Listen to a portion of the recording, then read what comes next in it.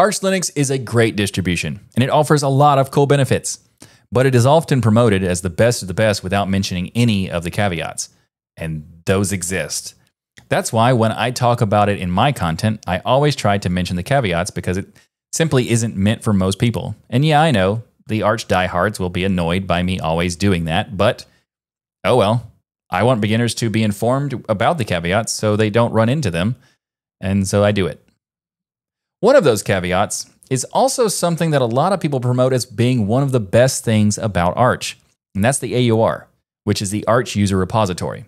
The AUR is very cool, and you can find a lot of stuff that you might want in there.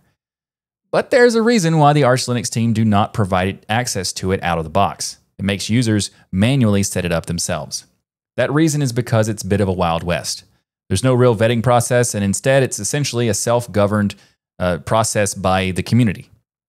A lot of Arch users will drill down to read the package build files, but a lot don't.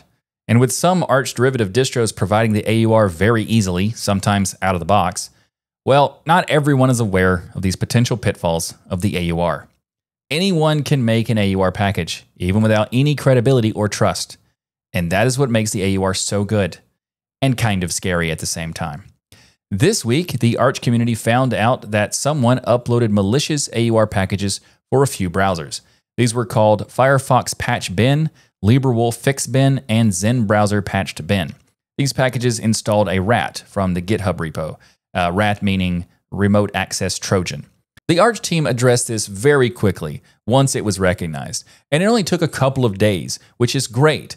But it's not the first time this kind of thing has happened, and it most certainly won't be the last time this happens. Again, I like Arch, and I used to use it as my daily driver, but I also feel it's necessary to talk about the downsides of Arch, not only talking about the good stuff. I just want new users, not necessarily any new user. If you want to use Arch, you absolutely should if you feel like you can handle the ups and downs of it. But beginners, I think beginners need to be informed when they get started rather than finding out stuff the hard way like I did.